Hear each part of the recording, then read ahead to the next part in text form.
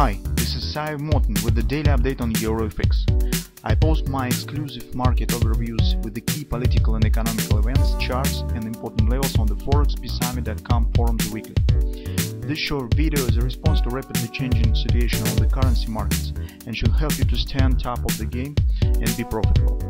I suggest you to visit ForexPeaceArmy.com forum and read my analysis for the week before watching this daily video. Welcome back everybody, let's take a look at the Bitcoin market. So not really significant changes we have on the technical side. On the monthly chart you could see that price stands slightly below the 20 even area, its previous top actually on the Bitcoin market, but still overall action within the 3 months stands above the recent lows.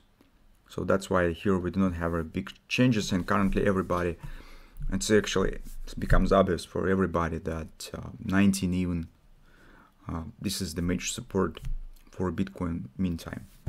So on lower time frame, on the weekly chart we have the same performance, and actually on the daily chart as well. As you can see, minor upward return here has happened as on the other markets, and as we have discussed recently in the gold video, this was two reasons for that pullback. And first of all, this is some misagreement in between the Fed members based on Fed minutes that have been published, because some members call for keeping the pace of the rate hiking, others tell that maybe it makes sense to decrease the rate hiking pace, others think that maybe it in general makes sense to stop and see what the impact on the economy will be and see how the statistics will change and so on. So Fed members seems have some doubts on keeping this really hawkish policy, and that provides some support to the financial markets.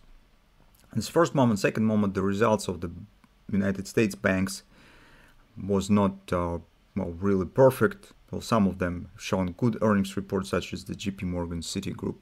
Others have shown not good reports, Morgan Stanley and Wells Fargo, for instance.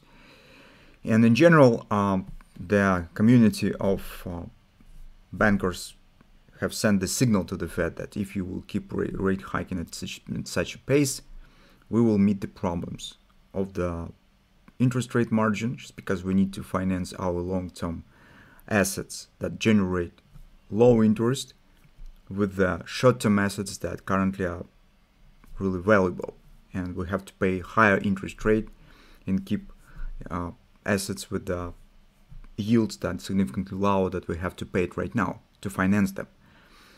And second, we have to increase the provisions for possible defaults, and the public debt and the corporate debt is because, as you know, this public is highly standing in loans in the United States to keep the same level of the consumption.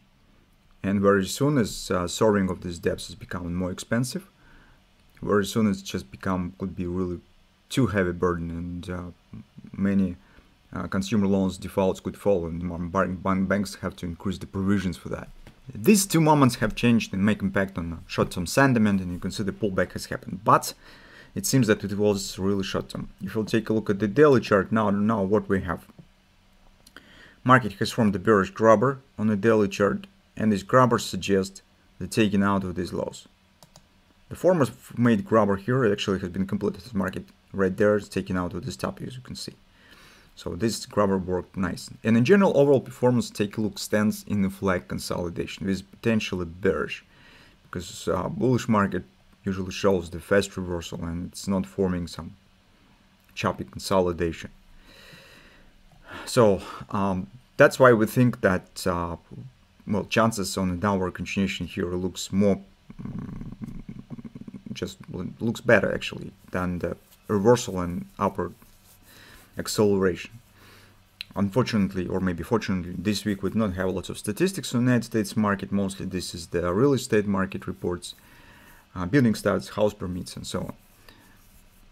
But in general, market looks a bit heavy. Yes, we haven't got the breakout of the range that we discussed, so market has dropped back to the lows. But in this moment, by the way, the Fed minutes have been reported, and you can see the upward action happened back inside of the range. But in the longer term perspective, we still suggest that it seems that downside action seems more probable. So with this grabber that we have on the daily chart, potentially we well, think that it might be something like this.